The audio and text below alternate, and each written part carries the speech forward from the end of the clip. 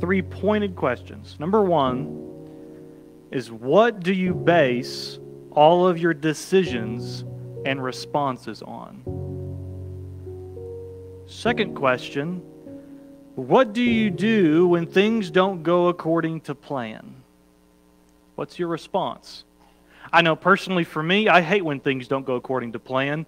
It's my sinful nature.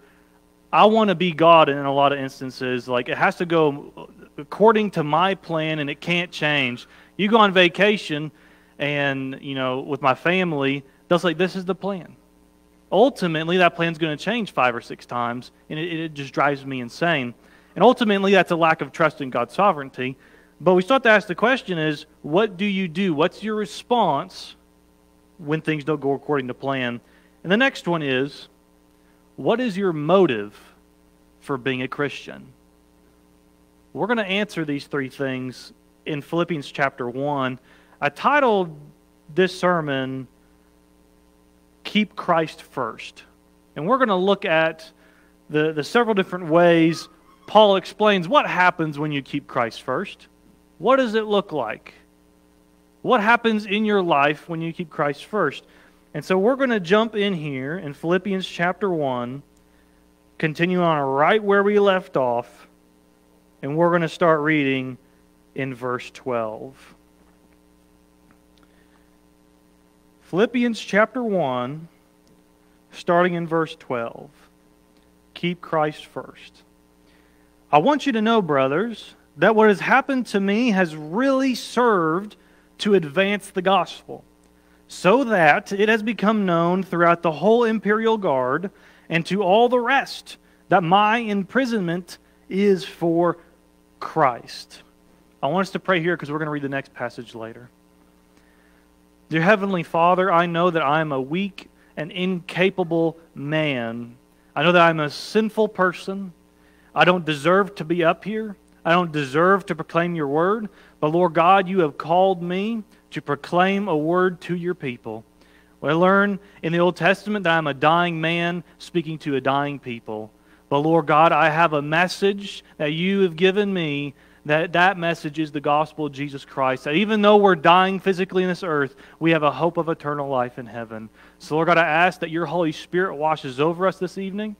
I ask that you get us excited to be with the people of God. And Lord God, ultimately that we will be changed when we walk through those doors.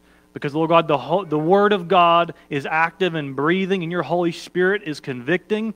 And I wholeheartedly believe that as we pray and seek you, Lord God, we're going to see a great victory in this church. So Lord God, I pray these things in the name of Jesus with the power of the Holy Spirit. And all God's people said, Amen. That was good. Amen. Well, this first passage here, the reason I really want to focus on this and move slowly as we're working on here, because it starts to build. When you put Christ first, number one, there will be a guaranteed advance. There will be a guaranteed advance. Look at what happens in the passage. When he put Christ first, he said, I want you to know, brothers, that what has happened to me has really served to advance the gospel. What's going on here? Paul begins this with correcting something. When he uses the words, I want you to know, brothers, he's about to correct something that they believe. What's happening to Paul right now? Paul's in prison. He's not being treated very well. He's thrown in prison for preaching the gospel. And what happened? The church at Philippi believed that because of Paul's circumstance, that would halt the gospel. But ultimately, Paul says, no. Just because my circumstance changes doesn't mean the gospel will be halted, because he is keeping Christ first. So when we talk about advancing the gospel, what is the gospel? I was teaching youth one time at a church, and I asked them, can you define for me what the gospel is? And they couldn't tell you one thing about it. And these kids were raised in church, and they couldn't tell you what the gospel, not even what the word meant. We know gospel is the word good news. And if you want a fun little Greek word, it's euangelion. It's a kind of fun word to say. That's what gospel is. Euangelion. It means good news. In the days of Jesus, what would happen is actually a military term. Someone would proclaim the good news that when the king would return, someone would go ahead of him and they would proclaim, the king is returning. The king is safe. And so they proclaimed the arrival of the king. That's what the original context of gospel meant. And so when we tell people that we're preaching the gospel, we are talking about the coming king. We're talking about the Messiah who has arrived. The good news of Jesus Christ. Now, the good news of Jesus Christ, it begins with bad news. The good news, part of it, is that God created us. He gave us a wonderful gift of life. But He also gave us a choice. We're not robots. He lets you decide whether to obey or reject Him, because true love is a choice. We rejected Him. We turned away from Him. We sinned in the Garden of Eden. Why do you think today there's plagues and diseases, birth defects? Why do you think people struggle with anxiety and depression, all these other areas? Why do you think that stuff happens today? Why do you think people are hurting and aging and in pain? People who die with cancer, why does that happen? It's because we live in a cursed, fallen world. Because when we sinned in the Garden of Eden, it cursed the world. And now what happens? God is perfect. He's holy. He's righteous. Holy means set apart. Nothing that is sinful can be in the presence of that which is holy. God is just. Yes, He is love and He is good. But here's the issue. If someone murdered someone and the judge simply said, oh, it's okay, you can go free, that's a pretty miserable judge. That judge should be brought down to stand and get a new one. In the same way, God is just and loving, but He also must punish sin. Therefore, we stand before God guilty as sinners. But just because we're the ones who messed it up, Jesus sent His Son. He died on the cross. He took the sin on Himself. He died to sin. He took the punishment we deserved so that whoever surrenders to Christ may be forgiven, washed, adopted from an enemy of God to a child of God. That is the good news of Jesus Christ. Not only that, you also have a home in heaven. You have a relationship with Christ now in this life. You give up your life to serve Christ. We surrender to the one. Listen, God gave us life. We messed it up. And He sent Christ to restore that relationship. God is the one who loves us and cares for us. He doesn't seek anyone to face His wrath. That's the gospel. And what Paul's saying, just because I was thrown in prison doesn't mean that spreading the good news of Jesus Christ has stopped. Because look at what he says. He continues on, I want you to know that what has happened to me being in prison, has really served to advance the gospel. Some of these people in the church of Philippi were afraid. They were scared. They were discouraged. They were thinking of the outward circumstances that were happening in life. They're thinking, you know what, it's over. It's done. But Paul's trying to encourage them, listen, God's going to use this. Look at what he says. He says, so that, here's his evidence.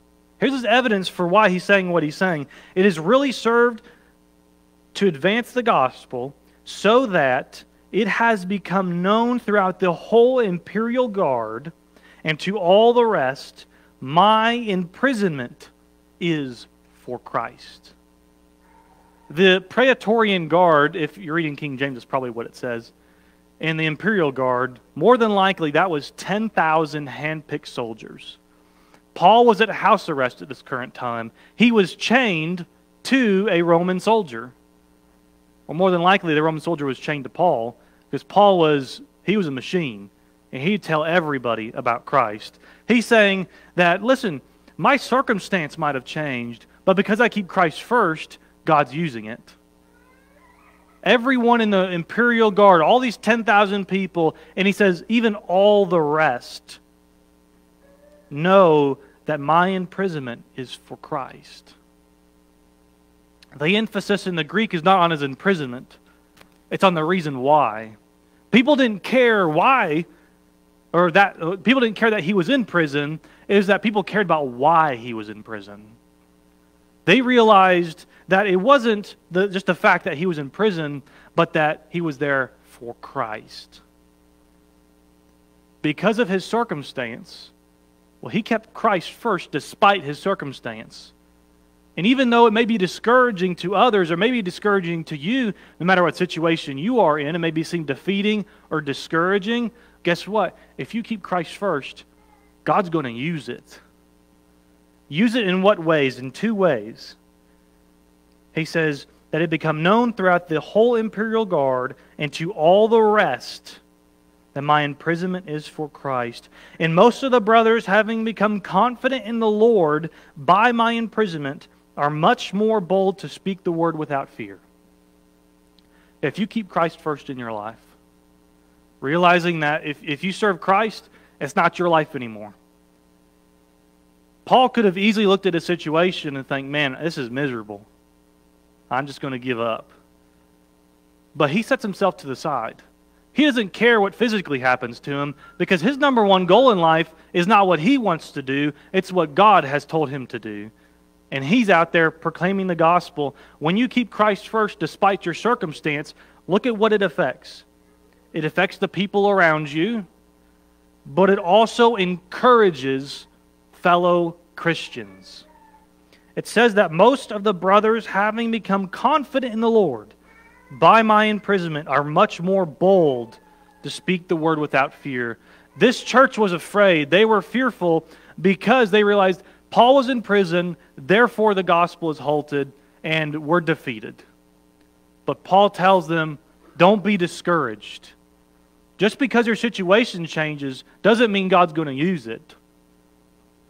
You may be facing a terrible time in your life. You may be facing pain. You may be facing sickness. You may be facing whatever circumstance you're in. But brother or sister, if you keep Christ first, God is going to use that. It's going to affect the people around you, and it's also going to encourage other brothers. Your response to your situation will determine those two things. If you're focused on self, then you're not going to help other Christians. If you're focused on yourself, you're going to be miserable. Now, was Paul pretty miserable? Yeah, his living situation was probably not very pretty. But Philippians 4:13, I can do all things through Christ who strengthens me. The context of that is being content. Whether you have a lot or whether you have a little. If you put Christ first, it doesn't matter whether you have a lot of materials or a few materials. It doesn't matter whether you're rich or poor.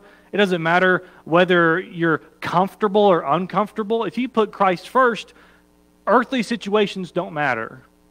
Because Christ is the most important thing in your life. It's sad to see that so many parents have made sports a priority in their kids' lives. And I'm thinking, there's a 0.001.7 whatever percent chance that your kid is going to become a professional athlete. I'm like, there's a 100% chance that they're going to stand before God. I'm like, this whole entire nation is so consumed with self and so worried about themselves and what they want to do that we're forgetting that the main point, the reason you have breath in your lungs is to give glory back to God. Amen.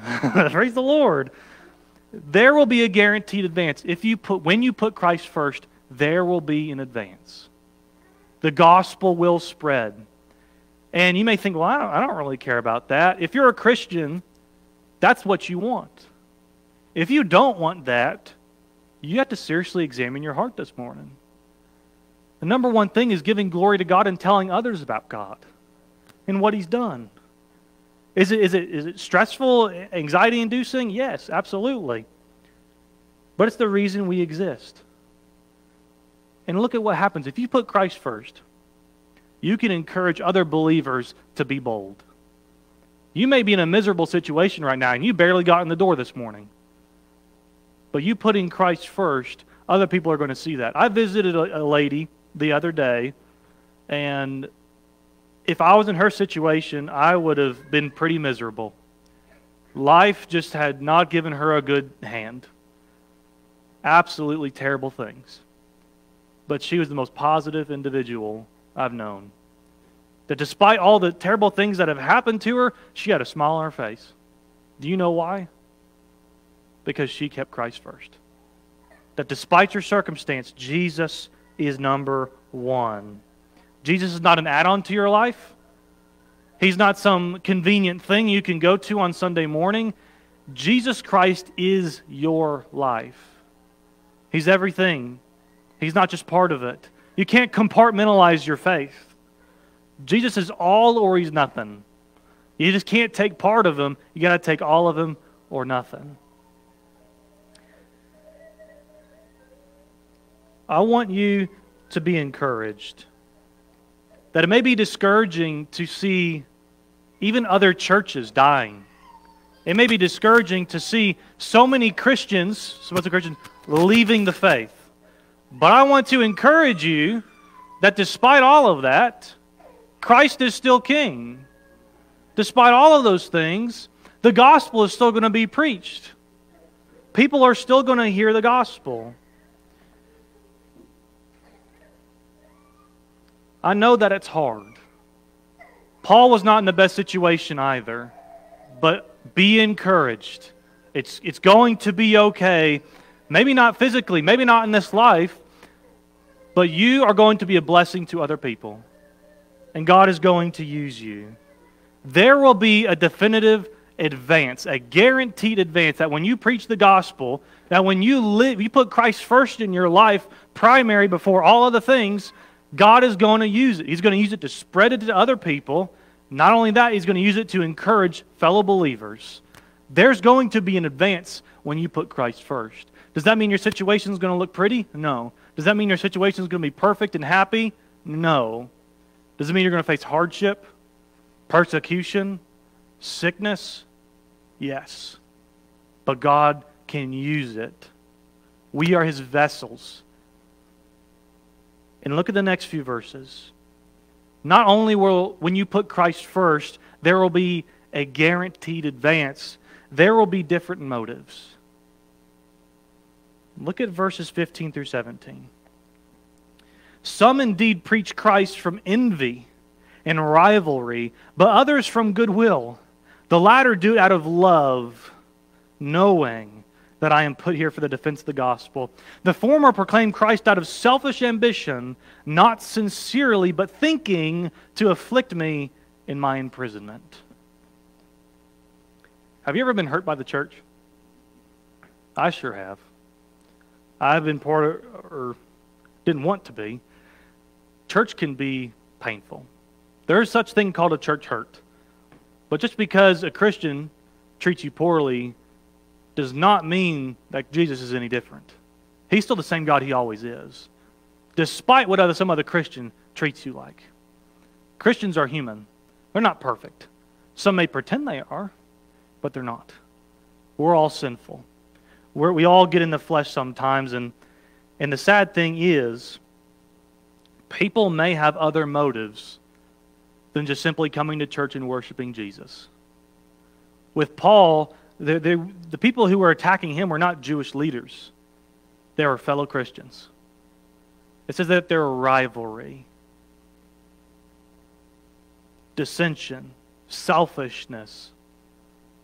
Church is no place for selfish actions because we are one body in Christ. We all work together in unity. And I love each and every one of you.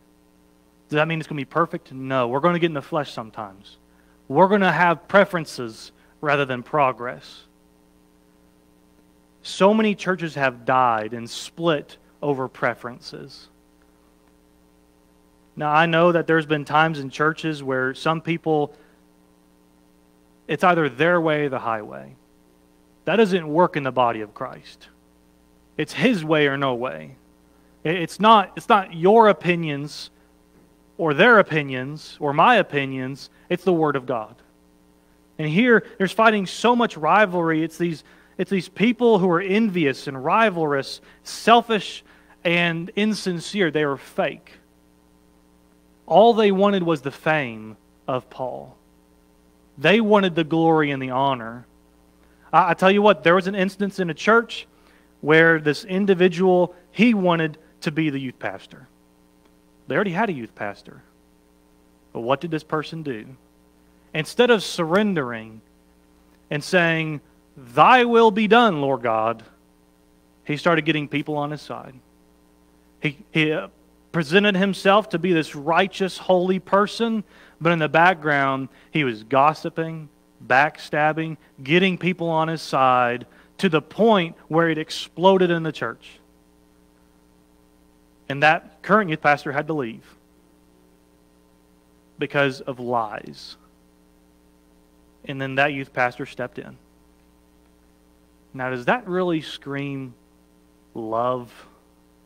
A brotherhood of Christians? There's going to be people in church that have different motives.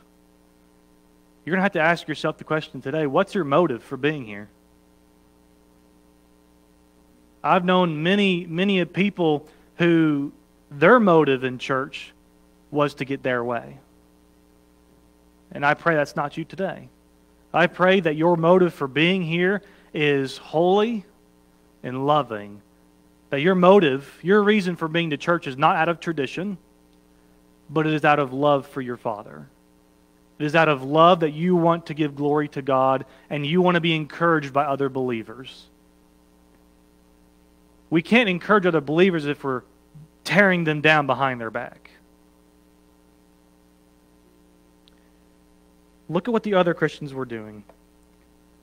It said that some were preaching for self, thinking. Let's get down to that verse. The former proclaimed, verse 17, Christ out of selfish ambition, not sincerely, but thinking. And then we go up in verse 16. The latter do it out of love, knowing. There's a reason Paul did that. The reason Paul was so specific on doing that. He's saying think is a belief or judgment based primarily upon one's own feelings. So this is what Paul is saying. He's saying the knowledge of Paul's mission by his friends is offset by the malicious imagining of his friends. The first group, the ones who were preaching Christ out of love, they knew why Paul was there. But the other ones were thinking to use it against him. One is based off of knowledge, objective truth, and the other one is based on one's own feelings. We know that our feelings don't matter. The truth matters. And in the church, some of these people who were preaching out of love, loving Paul, they were doing it out of truth. The other ones were doing it based on their own feelings. Feelings are going to get you in trouble. Now, feelings aren't always bad, but Satan uses your feelings. Whenever you see a church split, it always starts with someone's feelings and letting Satan tempt them in order to cause dissension, and even right here, rivalry, selfish ambition. It all starts with the feelings. My parents always, growing up, they always said, you got to know the difference between the feeler and the knower. You know that Christ has saved you. Sometimes I don't feel that way. Sometimes I feel just absolutely wretched and sinful. But your feelings are not objective truth. What's your motive today? Let's end with the last thing. Verse 18. There will be a guaranteed advance. And there's going to be different motives. When you put Christ first, this church is going to put Christ first. And I'm going to tell you that now. This church is going to put Christ first. But in the midst of that, there's going to be some opposition. Satan's not going to be happy when Christ is preached. There's a story called What Would Happen If Satan Took Over Philadelphia for a Day. He said the streets would be empty, houses would be empty, every church would be filled to the brim. No one would drink, no one would curse, Everyone would come to church and they would joyously sing, but one thing would be different. Christ would not be preached. Satan doesn't care what you do, but the moment you start putting Christ first, that's when he gets offended. Because Christ is the one thing that's going to save you. If you take Christ out of church, well, then it just becomes a TED Talk. This becomes a motivational speech. And there's no substance, there's no point to it. So many churches have taken Christ out for entertainment purposes. You put Christ in it, Satan doesn't like it. And so when you put Christ first in your life and in this church, there's going to be opposition. Satan's going to use people. He's going to use circumstances, all to bring you down and to make sure that you do not speak the name of Jesus. He does not want people saved. And he does not want Christians to be bold. He wants you to be silent. But this is what Paul says in verse 18. He says, "What then? Only that in every way, whether in pretense or in truth, Christ is proclaimed, and in that I rejoice." Okay. What's the one good thing that came out of it? Christ was still proclaimed. He completely avoids himself in the conversation. It's not about me. At least Christ is preached. People may have gotten involved and tried to cause opposition and try to scare the Christians, but Christ was still preached. No matter what happens to me physically, it's okay as long as Christ is preached. This is not an endorsement for you to follow false teachers. Don't trust the words of Benny Hinn or Joel Osteen or Kenneth Copeland or any of these widely known false teachers. They do not preach Christ oftentimes. But what he's saying is, in their efforts to attack me, in their efforts to let their feelings get the hold of them and attack me for what I believe, in that own essence, in their own process of trying to do that, Christ was preached. They may have been attacking Christ, but people still heard the gospel. There's a famous evangelist named Ray Comfort. Hopefully you've heard of him. He has a documentary called The Banana Man, and it's kind of a humorous name, but it's actually an attack on him. It was actually a joke. He made a video about how he used a banana to prove God's existence, and he was doing it as a joke. But so many atheists, top atheists, Penn Jillette, a lot of these big famous atheists were all making fun of him. They even got him on his show. They're saying, isn't it foolish to believe that Christ would die on the cross for your sins and that if you repent and believe, you'll be saved and forgiven of your sin? And Ray Comfort's like, you just preached the gospel. You may have been attacking me, but Christ's name was still preached. Whether in pretense or in truth. Whether you did it fakingly or meaning maliciously that you wanted to attack, or whether you did it out of genuine sincerity and out of love for Christ. Christ was still preached. That's what matters. What matters is not my own feelings, what happens to me, what I go through. What matters is Christ is preached. It's all about Jesus. So today, are you on the team? Are you with this church? It's easy to let selfishness control your actions. Far too easy. Because we want to be the gods of our own life. We think our way is best. And that goes back to the Garden of Eden. But we're going to put Christ first. In our lives, in our situations. I hope and pray that your motive for being to church is not because your grandparents dragged you here. Is not because it's out of tradition. I hope that your motive for coming to church is not because you've just been going here for 100 years. I hope that your motive for being here is, I want to worship Jesus. And I want to encourage and be encouraged. I want to be fed with the Scripture, and I want to feed others with the Scripture. I hope and pray that's your motive today. And as we have an invitation, what that means is that it's a challenge. I'm not a person to force a spiritual or force an emotional response. I don't want that. Because you can come up here, cry your eyes out, and accept Christ, and your life not be changed. Your emotions are powerful, but I want you to know, what is your motive? Why are you here? I also want you to be encouraged. You may be going through a lot right now, but if you keep Christ first in everything that you do, realizing that it's not about you, it's about Him. God is in control, I'm not. If you keep that first in your life, God's going to use your situation. He's going to use it for His glory, and He's going to use it to encourage other people. And I know it's not fun. It's not meant to be. Christ doesn't want you to be happy. He wants you to be holy. Our best life is not now. Our best life is yet to come. And Paul says, in light of these momentary afflictions, this is but a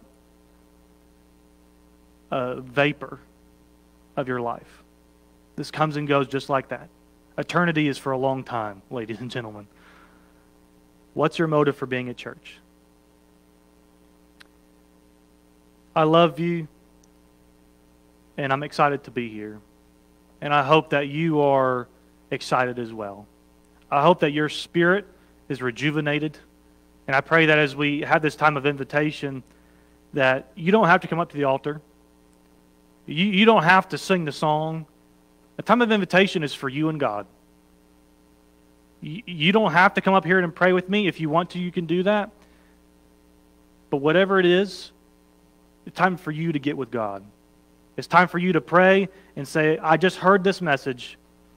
Lord, what do you want me to do? I don't want us to leave here the same way we came. Because the Word of God changes lives. And I pray in the name of Jesus that we will not become numb to it. So let me pray for you. Dear Heavenly Lord, I know today's sermon might have looked a little bit different than what I anticipated.